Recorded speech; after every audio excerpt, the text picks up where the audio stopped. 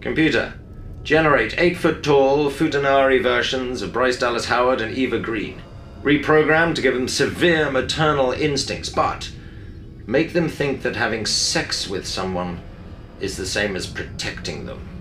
Alter their perception to make them think that I am their son.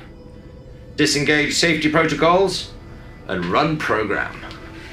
Sir, we don't have a holodeck. This is a storage cupboard. Nonsense, it's just playing up. Computer, generate 80-foot-tall version of Daisy Ridley circa 2019 with a full bladder. Generate lawn chair and a set of goggles. Increase my olfactory sense by 5,000%.